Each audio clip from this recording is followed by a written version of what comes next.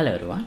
So today I'm going to show you how to import a full body armor and how to get the torso part as a modular component and apply it to the existing character. So here, as you can see, I got this torso part of the body armor from this full meta-human rigged armor shared by 𝐿𝐿. Thank you very much for that. So it's free, so you can also download it, and I have applied that into my character. So I'm going to show you how to edit it in Blender and take out only the torso part so that we can apply it to the existing character. I haven't made this yet as a collectible component. It's only I have only applied it in the blueprint by default, but in future I'm going to convert it as a collectible component, so it will be available in this section. Right now only the weapons and helmets are available for you to choose. Yeah, like this. And also shields. I haven't collected the shield yet, so that's why it's not appearing. So yeah, just like that we will do all of these components, and yeah, let's see how to do these things today. And before we get started, let me remind you that this is a part of action RPG with gameplay ability system series I'm doing. So here you can watch all other episodes as well in my channel for free. I'll leave the link to the full playlist in the description below, and also you can download the project files of the full project, updated project, that contains everything we have worked on throughout all these episodes from the Patreon page. I'll leave the link to the project files also in the description. And once you become a member, not just this, you can download project files of all other thousands of projects that I have worked on. To the date there are over 2000 videos, and for each video project files are accessible here. And yeah, now let's get back to today's tutorial. Okay, so now this generous gentleman 𝐿𝐿 has shared some free assets that are rigged for MetaHuman. So this should be I should be able to use them with the Unreal Mannequin. So let's try this one, and let's first see how to import this as a modular asset.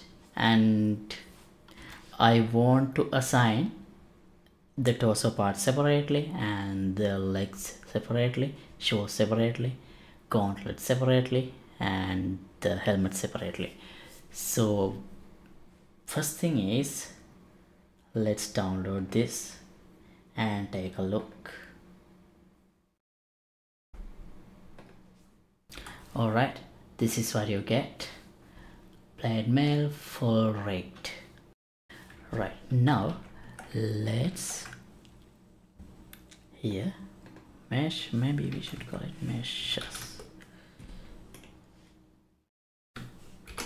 Blade mail.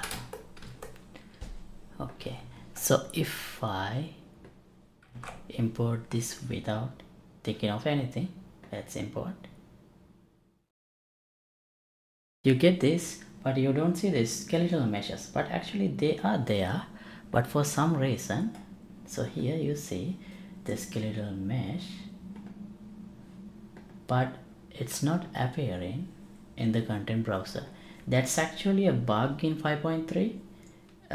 I imported this same model into 5.1 and it appears correctly. Anyway, here you see, if you check this bone hierarchy, it has this root 0, 1 and spine 0, 1, 2, 2, 3. There are some additional numbers there, so because of that you will run into problems if you try to apply this into my character. So what I'm gonna do is, let me delete this all and open up Blender. Here we are in Blender. Let me delete this. I'm in Blender. What's the version? do I see the version? I'm actually not much. Oh, you can see that in the splash screen. 3.22, but it should be same for all versions. So let's import the plate mail armor, plate mail for rect FBX here. It's loading. Okay, now here you can see it. All right, and here you can see root 001. So there are multiple rigs because each these components are separately rigged. The torso, for the torso, if you select one of the bond sets and go to animation, pose mode, let's see, this is for the legs, and yeah, so that's basically why there are multiple. But I'm not an expert in modeling or animation, but I just know a couple of things. So if I select this and delete, now you see the shoes are gone, but they're actually not gone, they became larger. I'm just trying to isolate the torso part. Okay, and if I select this one and delete, which part did go? No, oh wait, I should be in the object mode. Okay, when I do that, select the roots and delete, and select root 3 and delete, select root 1 and delete. Oh, that's not what I want to delete. Root 2, delete. Okay, now we have isolated the torso part. Now let me select these stuff also and delete. At the moment I am only interested in the torso and head. I don't need that right now. Okay, now here you see just the torso and the road. So let me rename this without this 001 part. Alright, now you see this is what you have. So let's export this as an FBX to the same location.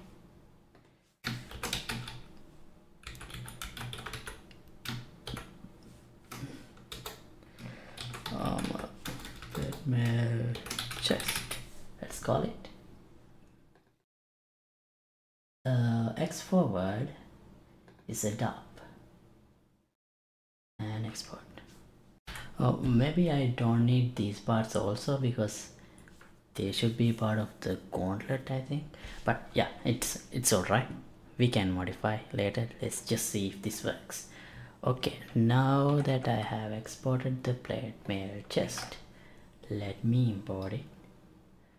So here I will not assign a skeleton, I directly import it. Okay, now we have the skeletal mesh visible. Here we do see the part of hand. Actually there is a mesh. Alright, here, so here what happens is there is a mesh, but it's the faces are inverted, that's why I don't see that. You can actually see it in Blender. Here if you enable face orientation, these parts are red. That's because faces are inside. So anyway, as I said, I don't want these parts. So let me select it, go to edit mode. Oh wait, can I delete these insides? Yeah, let's delete that, so there is no hand. And here faces, can I delete this? Yeah, Control plus to expand on the selection and delete faces. So by the way, don't take things that I do here as like the proper way to do those things, because as I said, I'm not an expert in modeling. I just know a couple of things, so just this is what I did. Okay, now let me re-export and re-import. Yeah, now they are there, but it's still that problem is here. Okay, I guess I have to check face orientation again. Yeah, why they are inverted?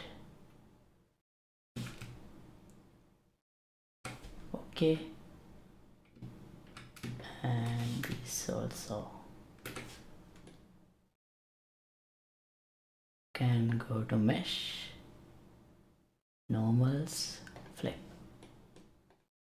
Now they are correct. Why some of them are not correct? Maybe we should get rid of these parts also, because they are also not needed. Just the main part of the armor is enough.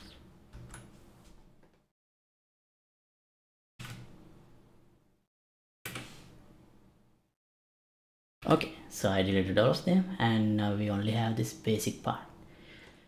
Great. Now let's export again. File export fbx plate mail chest, and go back here, re-import. Alright, now we only have the basic part. Cool. Now let's see the textures. Alright. Put them. It's just only one material. Only one set of textures. Oh, they are virtual textures. Okay.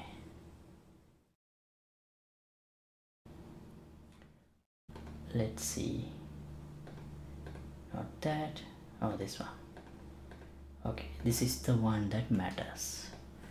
Alright, here let's import these textures.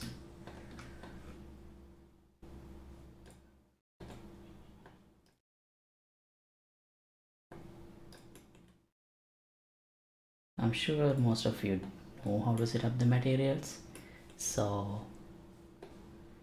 but I just want to do it. This is roughness. This is metallic. Okay. Alright, apply. Okay, it looks good. And if you want to give some uniqueness from this default look, maybe you can add a vector parameter multiplier like this. Let's just create a vector parameter tint. Let's give some slight blue so it has some difference. Oh wait, some difference from the stock look, so it looks a bit unique. And if you want, obviously you can change the color, and like this. And different factions can have different colors. I'll keep this blue. And yeah, now that we have wait, the most important part is now we need to check, make sure the skeletal hierarchy. This is root, pelvis, spine, spine 2. This should match with our character's skeletal hierarchy, mesh skeleton hierarchy. Here if I select the player, you can see the mesh and go to the mesh. You see pelvis, spine 1, spine 2, spine 3. So it's similar. That means we can use this mesh along with my character. Now to show that, let me drag and drop this under here, but you can see it's not properly aligning because this does not have an animation. But here there is something called lead pose. Get this, set lead pose component, and as the lead bone component I can assign the main mesh of the character and compile. Now you see it's properly attached to the character, and this only works because these both skeletal meshes share the same bone hierarchy, otherwise it will not have worked. So see, it's working, but this is not the way I want to apply. I want to apply it dynamically. That means just like we collect these swords, these helmets, only when I collect the armor I need to apply it through a collectible, as a collectible item, just like everything else in our game. And then after that it should appear, armors should appear in the inventory that we have created here in this part. Right now it's not implemented yet, we only have the button, but just like these weapons and these helmets, the armor should be something that I can change, because we need to import multiple armors and we should be able to change them as we wish. Okay, now regarding that, maybe I'll address that in the next episode.